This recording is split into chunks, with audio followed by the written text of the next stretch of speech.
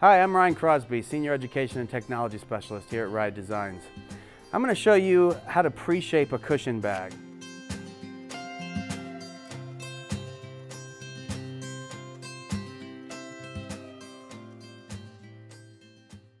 This is probably going to work for about 80% of the people you see. There's going to be those exceptions where we have to tweak a little bit, but this is for the majority of people.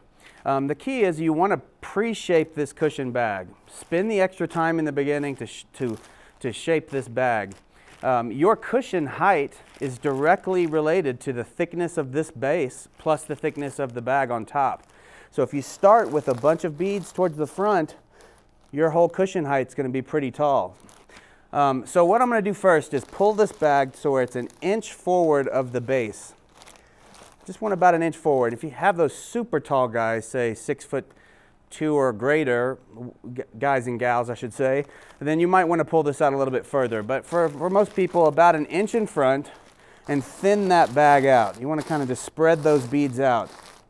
If I knew I was going to need lateral thigh supports, I'd push most of the beads out to the side. And if it was that I need more of a medial support, I might push the extra beads towards the middle. For now, I'm going to sweep them out to the sides.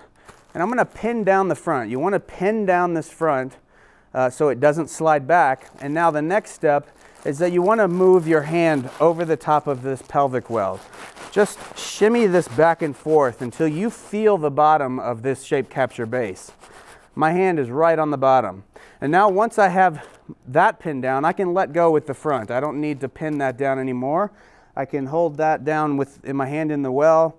And I'm going to go to our sweet spot, which is where I can move the beads around, but they're going to behave. They're going to stay put. That just takes a second to get to that vacuum. Okay, and once that starts to hold, I can let go with my hand in the pelvic well and continue my pre-shape process. I want to move out the excess beads a little bit more to the side. I don't want to force them into adduction or abduction by having extra beads. So just kind of spread those out. And if I wanted to put in lateral thigh supports, I might just go ahead and roll those in.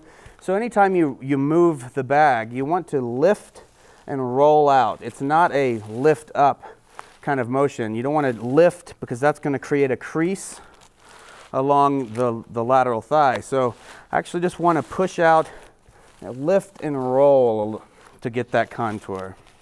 And if you didn't want any thigh supports, don't capture them in this system. Don't build them in. Flatten that out in the front and capture it as close to what you want as possible. All right, now just make sure all the beads are still out of my well. Sweep out a little bit at the trochanters, and we are good to go. That is the pre-shape. And I'm going to lock it down. I still have a very thin front, so I'm not going to end up with a super tall cushion. All right. Now I'm going to call over my client, who happens to be Jeremy Hansen, my partner in crime. He's going to sit down. We're going to capture a shape real quick. The key to this is the first thing we need to look at. This is not a comfortable thing to be sitting on. I don't want to leave him sit here for very long. So I want to make sure his trochanters are lined up with the trochanter relief in the base. Okay, and we are right over that relief, so that ensures that we're not sitting him too far back or too far forward on the base.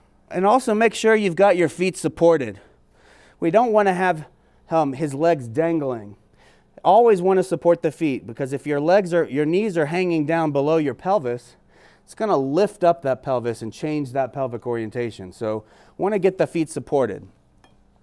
I'm going to block his knees and let all the air back in the bag. He's just going to kind of sink right down in there. All right, now with the bag completely loose, I'm going to kind of get right up against his knees so he doesn't continue to slide. And I'm going to grab on right at his pelvis, right at his hips.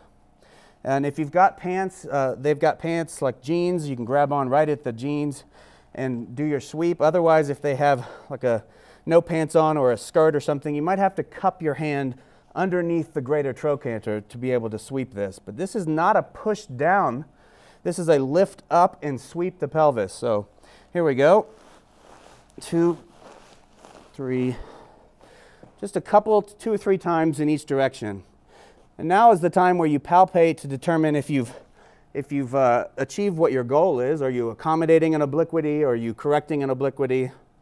Whatever you've predetermined on your mat eval, now's the time where you check that. He's still a little low on the left, so I'm just going to give him a little hitch up on the left, double check, and we're good. All right. Now I'm going to go ahead and put a little vacuum back to that sweet spot I was referring to. And then just continue shaping my lateral supports, pushing in at the hips. If I needed a little bit of medial, I can lift up a little bit. And then just lock it down all the way. Okay. And the last things we need to do, we need to mark the apex of his greater trochanters on the bag. And I can use my knuckle to sort of push in and indent, or you can take a marker and draw the little hash mark on the outside. But you want to mark both sides and then go back afterwards and mark it with a marker. One way or the other, we need to know where those trochanters are in that shape. Next thing you need to do, measure from the front of the base forward to determine if you need to add length to the cushion. It's always relative to the shape capture base and not the bag itself. Measure from the base forward. And then the other thing you want to make sure to do, measure your targeted cushion height. And that is from the bottom of the base to the lowest point of the thigh trough. And then on the order form, there's a spot to fill in the targeted height. And that's important. Give us that information. That'll give you an expectation of the height of your cushion that you're going to get, and also give us a goal to try to meet. And that is how you capture a cushion shape for most of the people out there. If you have any further questions, you can certainly reach out to us here at Ride Designs. Thanks a lot and have a great day.